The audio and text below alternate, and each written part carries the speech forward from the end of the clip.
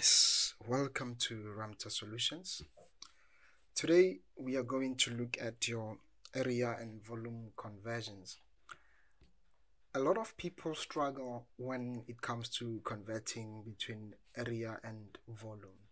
So today we are going to fix that. Okay, so without any waste of time, let's look at what we are doing. We are converting 0,0235 square kilometers to square meters, and we will then convert 83,425 cubic centimeters to cubic meter. Now let's get working. Number one, we have noticed that we are converting between meters. So remember the scale. King Henry died Monday drinking chocolate milk.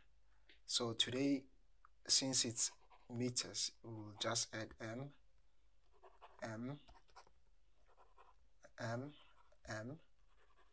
Now let's answer the questions.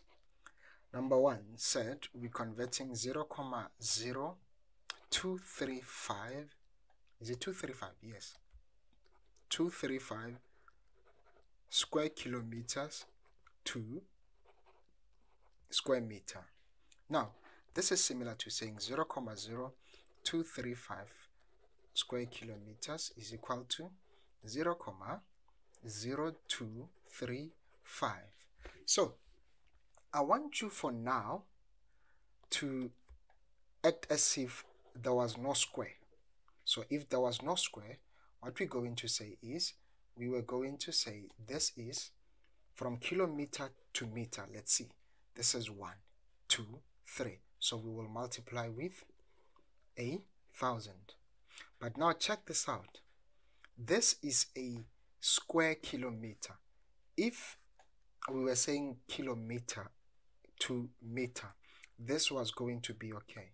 But now we are saying it's a square kilometer. So I'm going to square this 1,000. Okay? I'm going to square this 1,000. Now what is our answer? Our answer will be 0,0235 multiplied by 1,000 squared. Now what is our answer?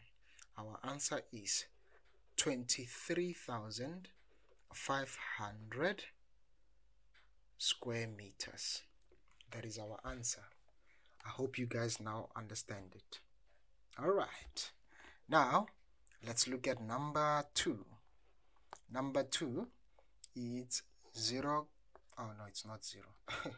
It's 83,425 cubic centimeter to cubic meter. So 83,425 cubic centimeter is equal to 83,425.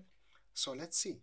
We're moving from centimeter to meter. So we have to divide. From centimeter to meter. So we divide by 1, 2. So we divide by 100. Remember now, it's not centimeter to meter. It's cubic centimeter to cubic meter. So this 100 we will cube it. Now what is our answer?